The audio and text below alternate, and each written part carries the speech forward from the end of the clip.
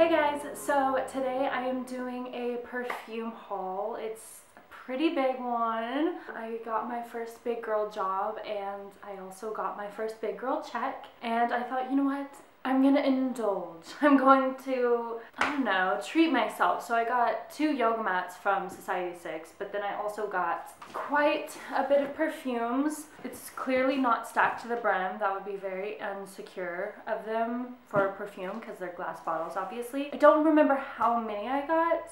I have an idea of like what I got. I've been wanting at least 3 of these perfumes for like since the beginning of summertime, but they're more autumn fragrances. So I was like, you know what, I'm just gonna wait until I have a big girl job or it's fall. And luckily both of them kind of fell at the same time. So without further ado, let's get started. This was so hard. Literally it came at 9:30 this morning. It was so hard for me not to open it immediately, but I was like, for the sake of a YouTube video, I'm just gonna do an unboxing and you guys are gonna see my very first impressions of these fragrances.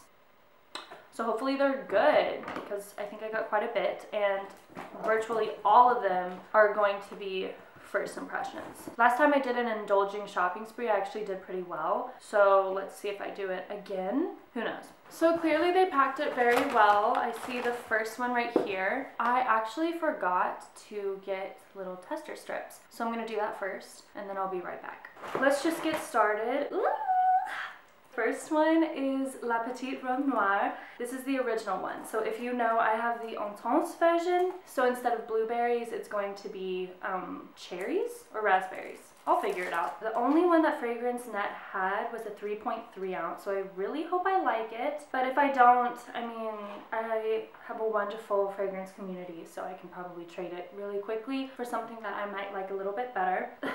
I'm like speaking way too ahead of myself because I haven't even sprayed it yet. So it has been being shipped, ground shipping for a few days, so I'm kind of worried that because of that, they're being shaken and they're kind of in the heat, because that happened the last time that I did online shopping for fragrances, and they smelled awful for the first day and then they kind of got back to its regular self. I'm sorry you guys. This is the bottle. It's really pretty. Looks virtually the exact same. I think it's the same dress as the blue one, but instead of blue it's pink.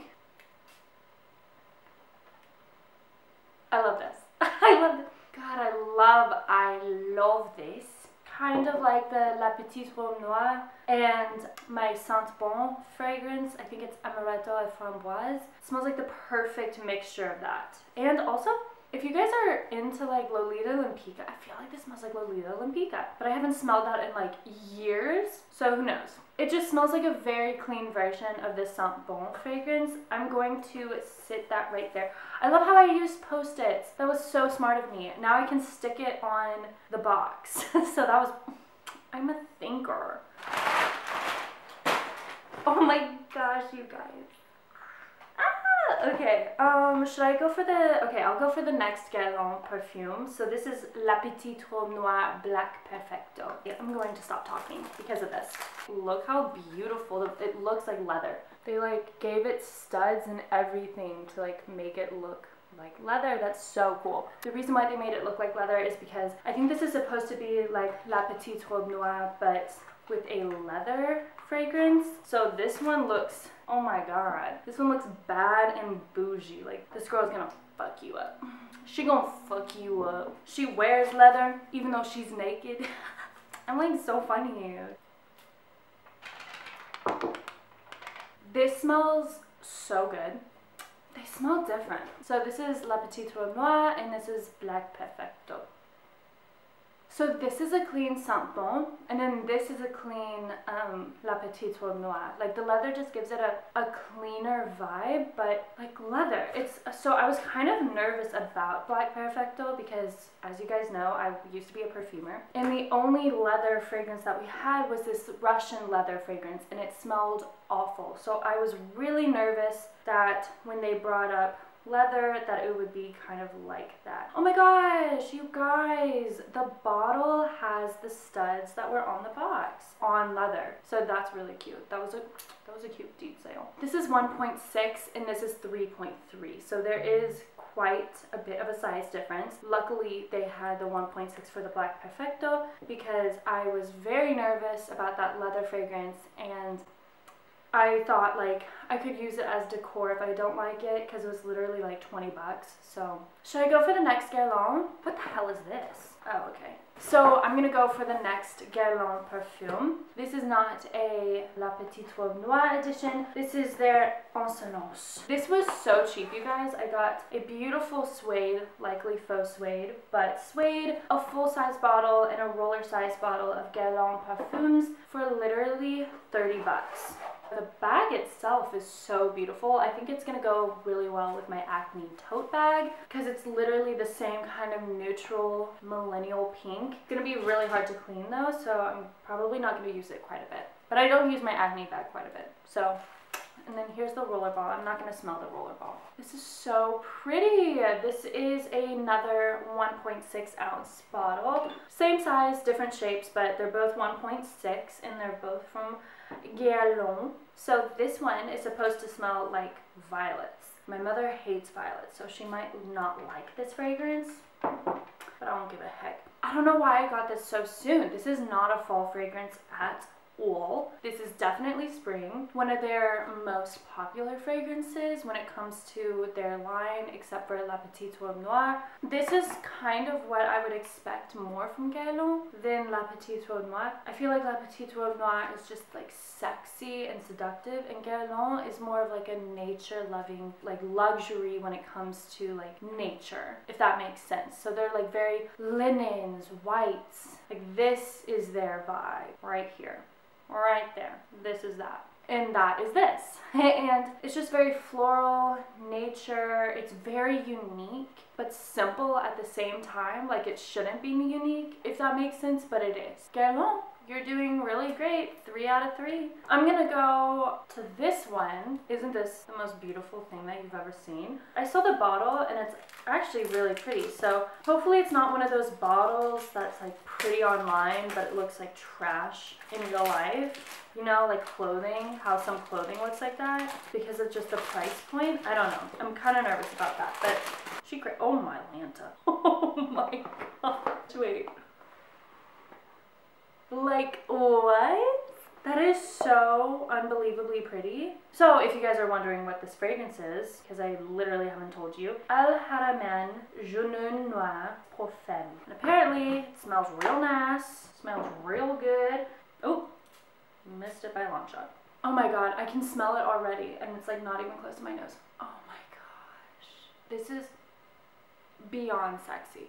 It's clean, it's sexy, it's warm and inviting. It's like everything that you would want in an autumn fragrance. Boom, it is right here. Like this smells like you're not only wearing a knit, like you're wearing like a black shirt with black leather jacket, black jeans, and you have like brown tanned skin. Like this is just so comforting to me. This is definitely a favorite for fall. I literally can't even like comment on what this is. Damn. Like that's all I can say is just damn. I have 2 more perfumes. I don't know where my last one went. I literally haven't moved. Well, like I've moved, but I haven't moved. Oh, here we go. All right, so I have 2 more, and I'm gonna go through this one because this one's like collector's edition. So I'm gonna do this one first because I think I know that I'll like this one. I don't know if I'll love it, but I know that it's like a classic winter perfume. So it'll be like an easy wear, if that makes sense. Like what I said in my tag, like it's gonna be a dumb wear. Like I don't have to think about it. I think I don't have to think about it. First of all, the box. I wish they made the freaking bottle velvet, which would make no sense. Oh my god, that looks so luxurious. Alright, damn, Dolce. I feel like this is going to smell like a fragrance that you would smell in Sephora, if that makes sense. Like it's not going to be like anything special, but it's going to be something. Oh, that smells like straight alcohol. Woo.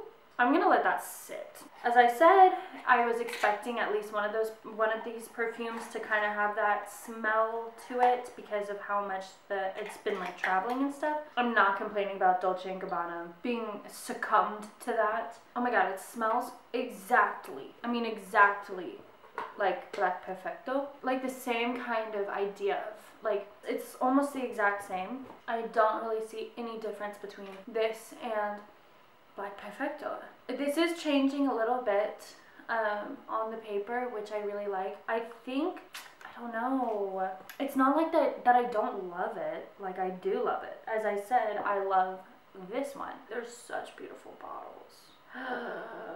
Oh shit. That's okay. They smell exactly the, oh, actually, I'm gonna be honest, you guys, if I were to pick one of these, like if I were in the store and I got to pick, I would pick the Black Perfecto one. This one smells exactly the same, but it's less strong. And it's like a dark, sensual, sexy fragrance that you would wear at night. So it's like, why would you want something that's light? Like, why would you want that?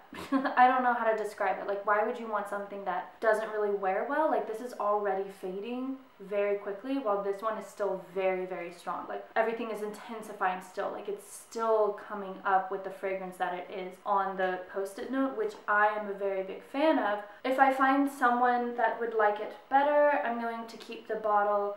I'm going to keep the box, but for right now, I am going to keep it. But now they smell completely different. Yeah, they're different now. Dolce & Gabbana's Intense versions opening smelled exactly like Black Perfecto's. This smells safe. This smells very safe. This would be a really good club fragrance because everyone's wearing perfume, and like, you don't want to wear something like too crazy because like you don't want to give anyone a headache or anything. So I would say that this is like your most safe fragrance if you want to feel sexy. If it's on your wish list and you love Dolce & Gabbana perfumes, definitely get it. It's not a bad perfume. Alright, and last but not least, definitely not least, I have a JPG Classique. And I love how they do their packaging. Their box, but it's more of like an aluminum cylinder.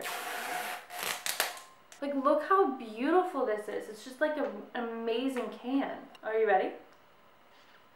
Oh my gosh, she's beautiful. Oh my goodness. She has a little lace up here and it says Gaultier on her little rear. I love this bottle. I don't know how this is going to smell. As I said, it is a collector's edition, but the collector's edition is from 2017. So I don't know if they've been storing this very well or... Boop. I want to figure out how to get rid of this little inside, and then as well as this part, because I want to make this like an actual storage. You know what I'm saying?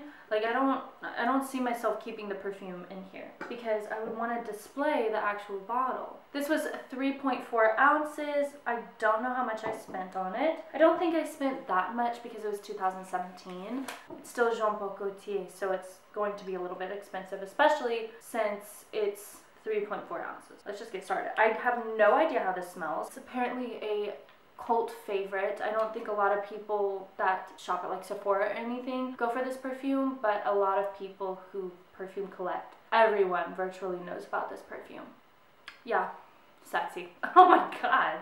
I have a perfume that's very much like this that I forgot to put in my my perfume collection because it was somewhere else during the time, so sorry about that, but it's called Gilded Lily, and I'll put a picture. It's kind of the same exact vibe of that. It's not the same fragrance at all. This is a little bit more sweet. That one's a little bit more not sweet, I guess. I don't really know how else to describe it. To me, this one's a little bit more wearable. Like, I could actually wear this. The other one is just a little bit too old for me, old-fashioned. This is definitely an old-fashioned perfume, hence the name Classique. It's going to be like a classic fragrance, something that will stand the test of time. Any generation will love this fragrance. My battery died, so this time my battery died instead of it timing out, so that's awesome. What was I saying? I don't really see a lot of people my age, to be quite honest, wearing this. However, if I saw someone confidently wearing it my age, like me, it would make sense. Like, it would make a lot of sense. You could wear this any season. Like, I can see this on a summer night or like a fall night. I couldn't really see this in the springtime, but I do see it from summer through winter for sure. A classic fragrance. Alright guys, so that is it. Yes, I got 6 perfumes. Do I regret any of them? No. These are fragrances. I've wanted Black Perfecto, La Petite, Robe, Noire, and Dolce & Gabbana's Intense since the beginning of summer.